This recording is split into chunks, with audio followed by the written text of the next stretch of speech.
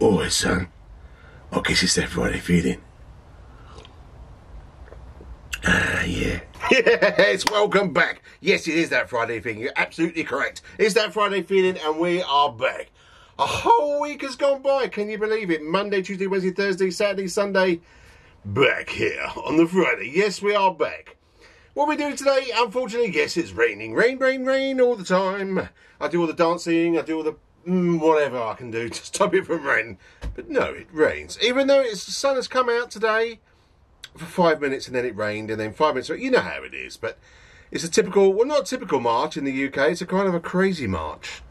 But that's okay. We don't worry about that sort of thing because we're inside Hangar 2.0, or as some people call it, the H2. Oh, yes.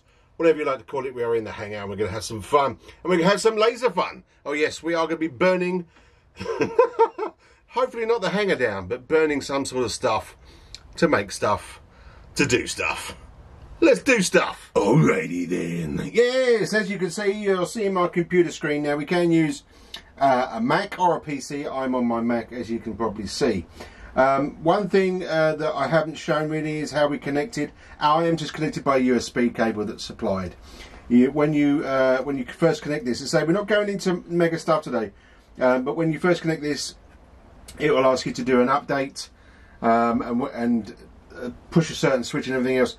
If you want to see all that, leave in the description, in your comments, sorry, to say that, yeah, Chris, we want to see more on this laser, on the setup and everything else. If not, there's millions of videos out there. I just want to cut something to get it going to see if this is my first practice one, basically. So, yes. So, anyway, so what we're doing, so without further ado, let's import here. So you can see I'm going to be using 3mm pine plywood. I just want to image, we get to some bits and pieces of my background. Yes, I want to, yes, right, there you go. Much too big. So if I just grab this, it's a bit like all Photoshop. If you're used to Photoshop or any kind of thing like that, you'll know what's going on. Now above here, you could just about see that it's the same width as the honeycomb floor that we've got on the printer. So you've got to be aware of that when you're cutting a size, how big it's actually going to be. But you've got your millimeters here. So we're not going to go into too much about that, but that's about right. And if I just select all this, I want to engrave. So we'll engrave all that. I'm happy with that. So that's going to be in a bit of engrave. Now what I would like just an oval. So what we'll do, we get an oval around here. Not going to go too mad, just going to play about today. Just, yeah, see if I can get that in the centre-ish, which is about the centre. And what I want to do is arrange that, send that to the back, or in fact send that right to the back, so then I can access that. And I want to cut that. We're going to cut that, so that's turned into kind of a blue. So if I highlight all these, I just want to see if I can get that a bit more centre. As I say, you could play. Oh dear, what's happening here? That's I didn't get all of it. So let's just grab all that, and if I push, can I unselect? Yeah, I can unselect that. It's just by pushing the little button that raises and lowers the caps, you know, whatever you call it. My brain is going. Yes, so there you go. So I'm quite happy with that. Now I could make little circles, why not?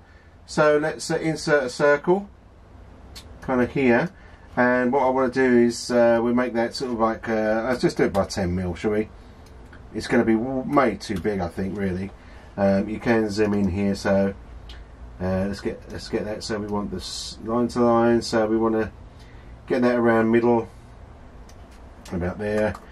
And oh, what's that? I don't know what that was or what I did there. That's my it's because I've been using a PC all week.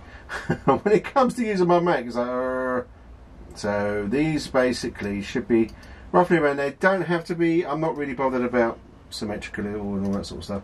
We'll highlight those two, and we want to cut them out as well. So basically, hopefully, in our bit of wood, it's going to cut this out. It's going to engrave Dad's RC hanger and cut these two little holes out, which are going to be screws. I still think they're a bit too big. I wonder if it's going to let me do them. No, it will do okay. I reckon if we do sort of probably 5mm, that's more than enough, isn't it? And I'm not saying I'm not going to worry about positions. This is all a test today, really. Okay, 4.5, whatever. So that's about right. Now, if I look at my wood, if we go over to the cam, the laser cam, this is my bit of wood, and it's not as big as it looks. So if I actually push it down to my little grid, you're looking at 200mm by 290. So I have got my laser glasses on, by the way. You know, this could suddenly just freak out, maybe, who knows. And yeah, I'll be laser. So if that's about right, what I want to do, I need to select all, and then I just want to make this a little bit smaller, probably around about there, I would have thought. Yes, I would have thought so. And then what we could do, we could process. Now the good thing about process, it'll bring it up, there you go. And then we can have what we call framing. So I'll press the framing, and it asks you to press the button. So if we go over to the laser cam, I just want to make sure you can hang on 1 second, I'll get my glasses a bit steamed up. So the laser sort of like is on the edge there, and then I just want to make sure it's on the edge over here, which is not. So this is where I can make jigs, so you can bring like a kind of a ruler thing or something. So, you know, if you're actually making something, it's going to be all in the same. So what I'm going to do there is I'm going to press this, and it'll go around the actual cutting area. So I'm quite happy with that. So I know it's going to, you can move the wood over. Obviously, you know, if you're actually making something, you want everything to be central, then, you know, you need to actually do things properly. So I can press that again by framing. I can press the button again to make sure that it's going to go around and start lasering, which it's going to do. So back to the software. So I can just framing complete, lovely, lovely, lovely, and then I can press start. Now it reckons it's going to take 35 minutes. Excuse me. It's going to take 35 minutes, but we're going to go to the mini cam. Yes, we're going to put the mini cam on and do a bit of tour clips.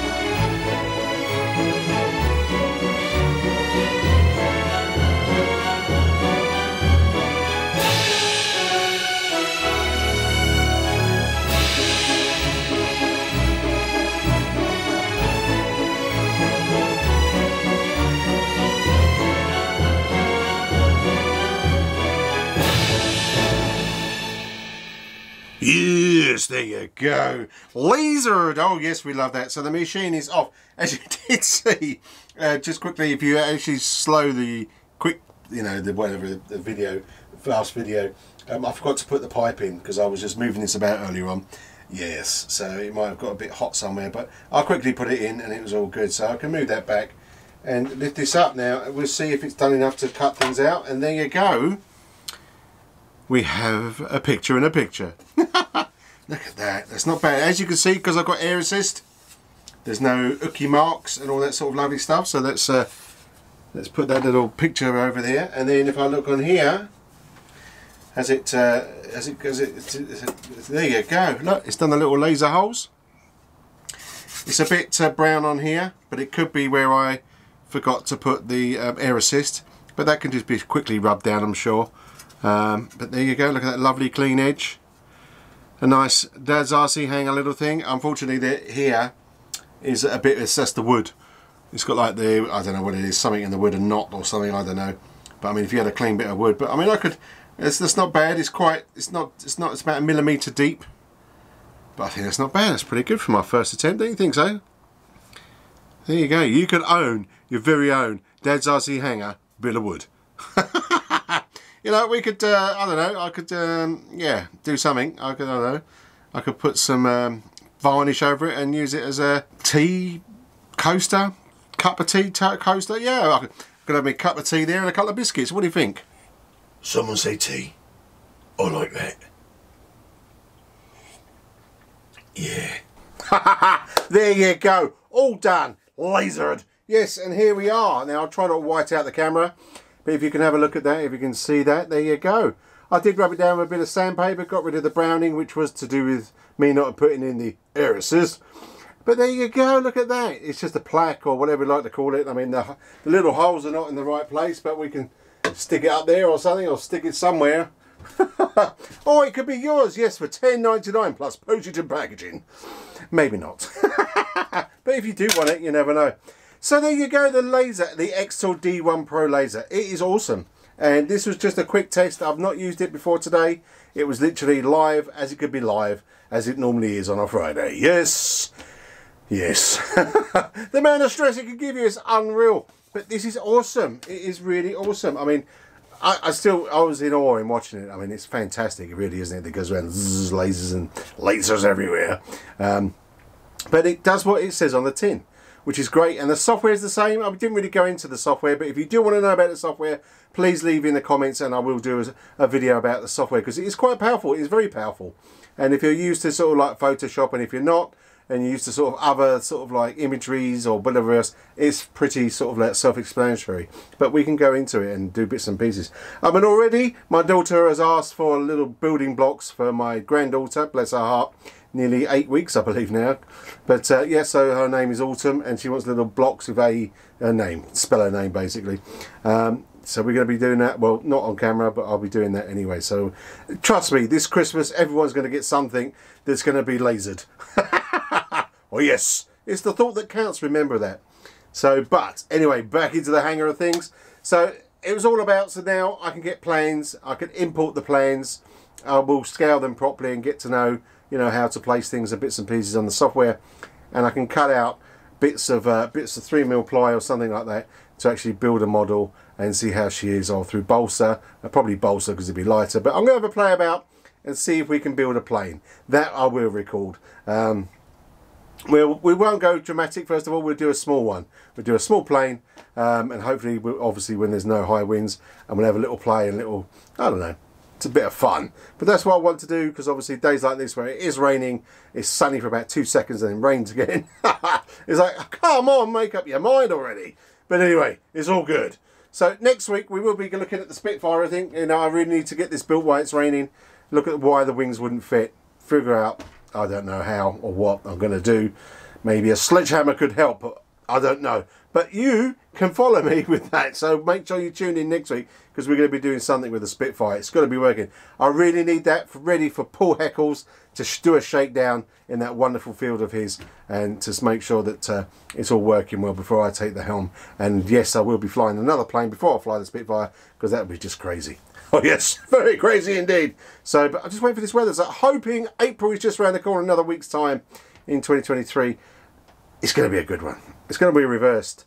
Old times, it used to be April showers, we used to call them, but not anymore. Now it's just March showers. It hasn't got quite the ring really, has it? So, but it doesn't matter. We're going to be having fun anyway in Dad's RC Hangar. So listen, if you can get out and enjoy yourself, then get out. If not, then get into the hangar, build something and have some fun, because it's all playing with planes. We prefer to fly, but we like to tinker as well. Make it our own. Make it, whether it be a car, boat, plane, you name it, whatever you want to do. But listen, thanks for popping by. I do appreciate it. If you haven't hit that subscribe, then press the bells and the subscribe and everything else. And if you want to become a member, then press the membership. And, you know, come and join us, support the channel. It means the world to me. Everyone should hopefully have all their stickers and their lovely lanyard. That's going to be the envy of many pilots already. And if you want your lanyard and you want your stickers, then join the memberships and we'll get that off to you today.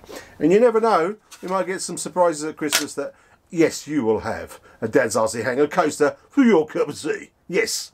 So anyway, if you're getting out, and no matter what you're doing in RC, just have fun. Really have mega fun. But keep safe. Most of all, be safe. Listen, thanks for popping by. I really appreciate it. Spending a bit of time with Dad's RC Hangar and myself, Chris, on this wonderful day, because it's that Friday feeling. Oh yes. See you later now. Ta-da.